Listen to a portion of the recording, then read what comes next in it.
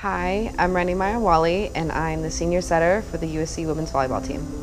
Last day today was kind of short. We went to Dachau concentration camp that started in Germany. It was really heavy. We were only there for an hour. I wish we had spent more time there to really get the whole feel of everything. Really puts everything into perspective of how lucky we are to have what we have and how these people were what I would consider living like chicken in chicken coops, working day in, day out, dying of diseases, exhaustion, everything, and we're practically dehumanized and treated like objects, if not animals. And it puts a lot into perspective, being able to be free and live my life day to day and not have to worry about surviving on nothing.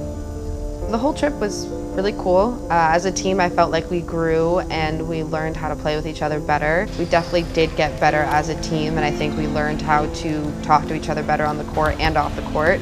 We learned how to gel better, and me specifically, like I know being a setter, like my hitters learned how to trust me better. I think spending this whole trip together and spending practically 13 days together without really any breaks and spending so much time together, we learned how to become best friends on and off the court, which I think is really going to help us come this upcoming fall season.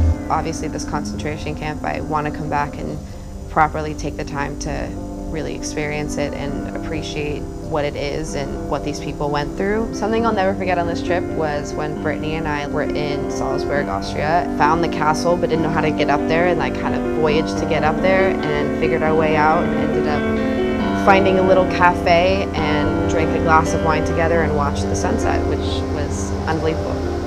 One of the other things I probably will never forget is when we did the ski little like cart thing. That was so much fun and I wanted to go twice, but then it started hailing. Thanks for joining us on this like long 12-day journey, and if you haven't seen my other teammates talking about the last couple days, I highly suggest going back to the other videos and clicking on them and seeing what they had to say. I hope to see you all in the crowd in the stands during the fall, and come check us out. Fight on.